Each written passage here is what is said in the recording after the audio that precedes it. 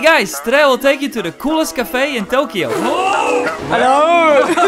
Where are we going? Monster Cafe. The KAWAII Monster Cafe. Cute monster. This incredible place is located in the heart of Harajuku. Now before you enter, you would have to choose one of these 4 cafe room types to be seated in. You have any idea what's gonna happen? No, I have no idea. Wow. What the fuck?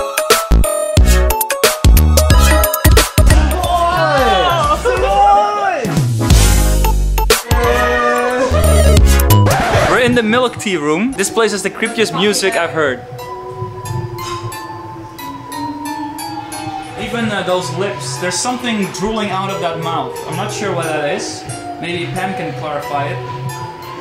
Maybe that's the milk. Maybe it's milk. I think this music will keep looping until we finally get the hell out. That's why nobody's here, because everybody just can't stand sitting here. So this is the menu. It's like a big portable tablet. After pressing like idiots on the tablet, we found out that you cannot order anything directly, but have to ask your waiter instead. Kinda pointless. Wow, look at this thing. Colorful poison parfait.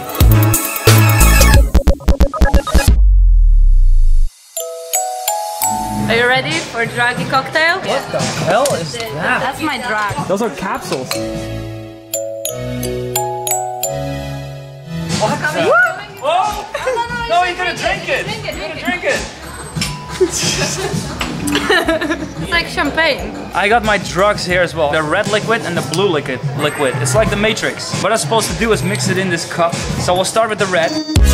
And once I mix in the blue, the whole thing is gonna explode. This is how terrorists are born. Oh, that's so sweet. And once I mix it, it's gonna turn green. Wow, blue and red make green? What? Wait, how does blue and red make green? Magic. Only at the Monster Cafe. For dinner we ordered this very strange colorful spaghetti dish with lots of wacky sauces. Very tasty, but does include a lot of garlic, so you can smell like a true monster afterwards. Is it like spaghetti? Yeah, it tastes exactly like spaghetti. So the sauces are a weird butter, cheese sauce, basil, mayonnaise, and then we got ketchup. It's good and weird. Yeah, next time we're gonna get chocolate chicken. The chocolate chicken. Sure. This is the toilet. My God. That looks fucking awesome.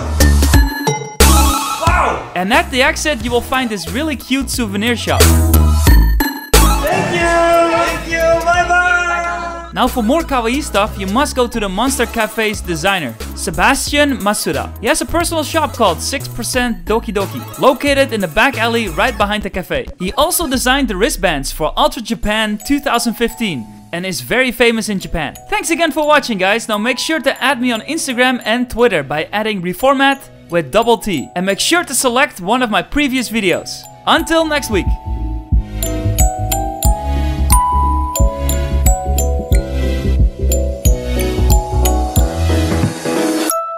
I like this place.